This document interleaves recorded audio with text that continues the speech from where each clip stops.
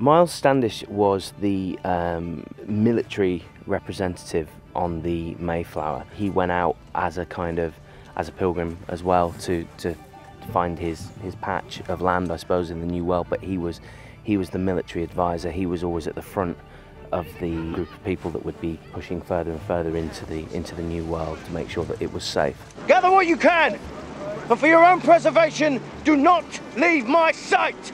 There's a lot of moments in this where he kind of takes the middle ground and we shot a scene yesterday where there was a big debate going on about whether or not to build a church or whether or not we were there for business or religion, and Standish is the kind of one who sort of stands up and says, with respect, you both need to think about this and you need to think about this. So yeah, I kind of see him as somewhere in the middle.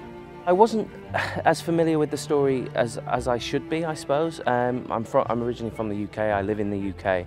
I certainly had heard of the Mayflower and I knew about the founding fathers. It's been a fascinating journey for me, playing this part in this story, because I've got to sort of learn it as I've gone along the way, really. This is our territory.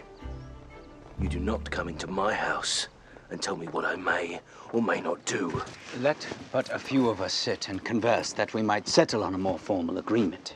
I think one of the most surprising things is the part of the story that they're telling about the natives, and how it wasn't just as straightforward as they arrived, the natives were hostile, they took them on, and they set up a colony.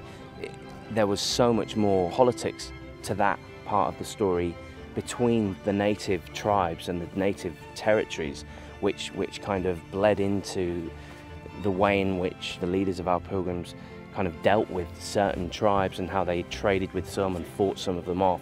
And I think that's probably going to be the most fascinating part of this story when people see this on TV.